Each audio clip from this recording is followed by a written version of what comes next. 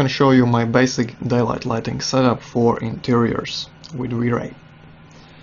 So first thing we need to do is set up V-Ray for test renderings. Go to render setup. Okay, make sure you have V-Ray assigned as your production renderer, and let's proceed with the settings. So first I want to enable the built-in frame buffer. Okay, then I want to disable the anti-aliasing filter. We don't need it at the moment. Right, we can reduce the adaptive DMC sampler max subdivs for faster renderings. Let's say 2. It's going to be more aliased, but it's going to be faster. And this is important one, the color mapping. We want to change it to exponential, enable subpixel mapping, and change the gamma to 2.2. Okay. We're also going to enable the indirect illumination, and I'm going to use irradiance map with light cache. That's my favorite combo for interiors and exteriors. Basically for everything I use irradiance map and light cache. So for test renders we need to set up low quality settings. Okay, let's set the subdivs to 30. Alright, and for light cache I'm going to use something like 400.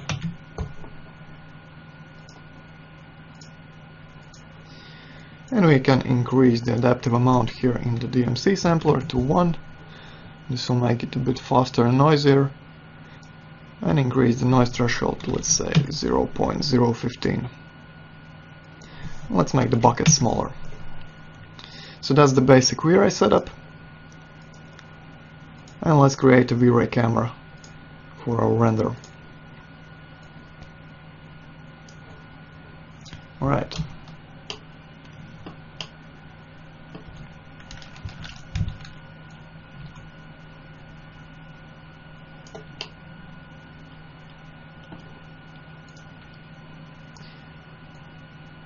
Change the focal length of the camera as you wish, doesn't really matter.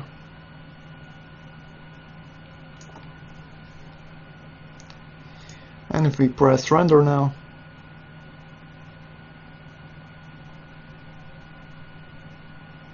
it's going to be completely black because we have absolutely no light in the scene. Okay, so let's create some light. First I'm going to hide the curtains so they don't get in the way of our sunlight. Right, let's go to the top view and create a V-Ray sun.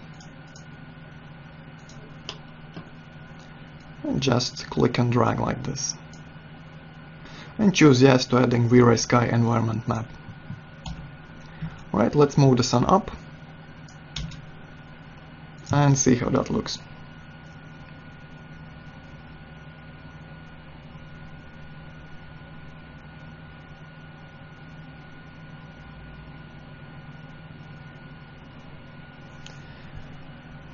Let's reposition it slightly,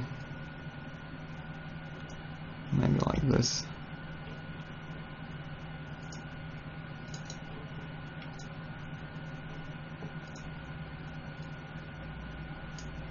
Okay, so the default setting for V-Ray camera shutter speed is 200. I've changed it to 30. So you might want to change that if you're getting dark results. Okay, I like this angle of the sun. Maybe a bit too much to the right.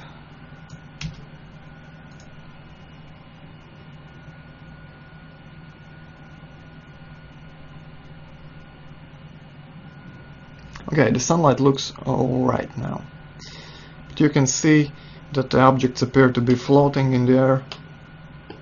There are some very weird blotches all over the place and it looks dirty and low quality.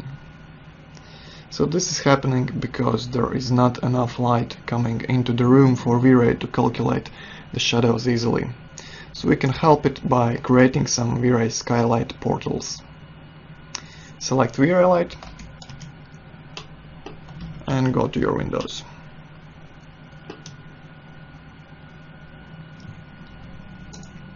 Okay, let's enable snap and create the V-Ray lights.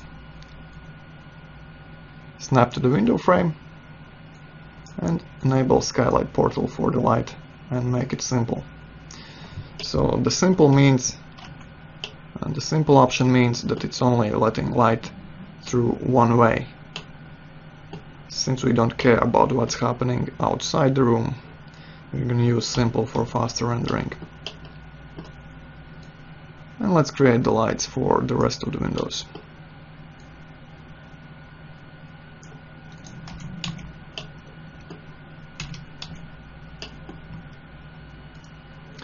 Now that we have the lights created, we want to position them in our window aisles.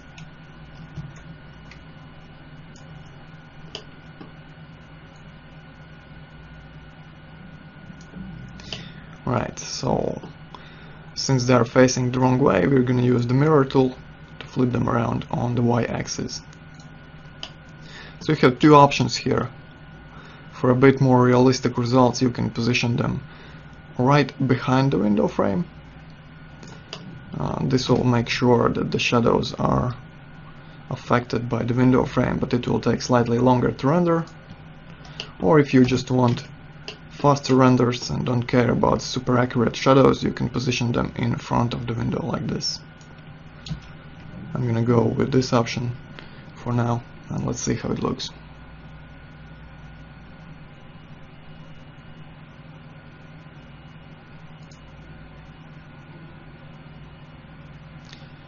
And straight away you can notice that the scene is much cleaner.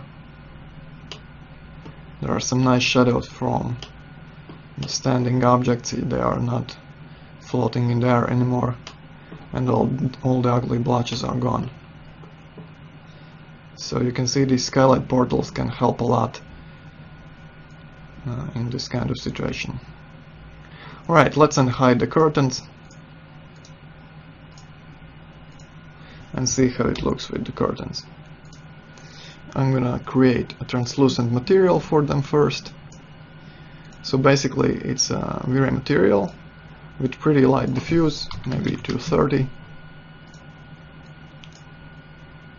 and it's refractive. I'm gonna assign a fall off map here. I'm using fall off map instead of simple color because I want this center part, or the parts that are facing us directly, to be more transparent than the parts that are perpendicular to our viewing direction. So right now it's the wrong way around. Let's flip the colors.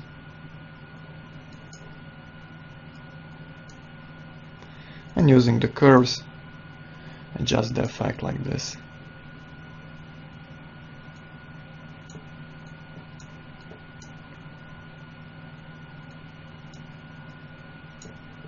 So right now the center is a bit more transparent than the rest of the material. So that's what we're looking for. Let's enable effect shadows to get some nice transparent shadows and change the IOR to 1.01. So this will make sure the light or the image behind the curtain is not distorted. Alright, and finally let's give it some translucence by changing it to V-Ray two-sided. And that's about it. Okay, let's assign and render.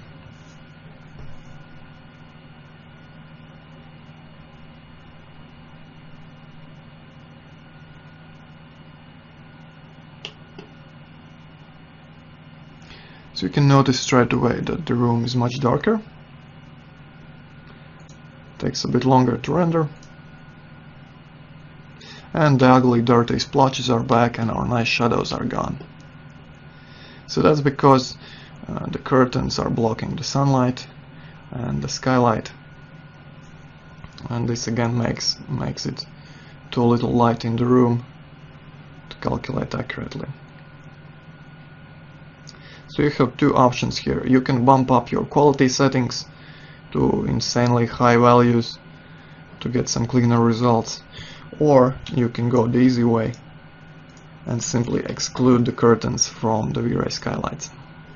That's what I'm gonna do. So select one of the V-Ray skylights, click exclude, and add the curtains to the exclude list. Make sure it's set to both. Let's do the same for the rest of the lights.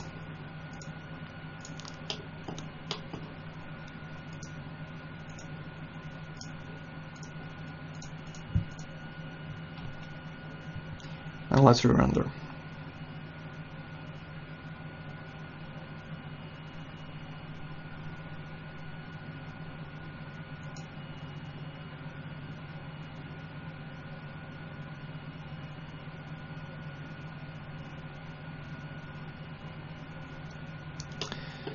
So the nice shadows are back, the blotches are gone,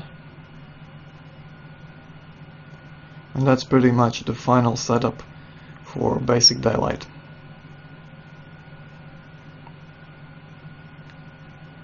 In my next video I'm going to show you how to add some artificial lights for the table lamps, for the chandelier,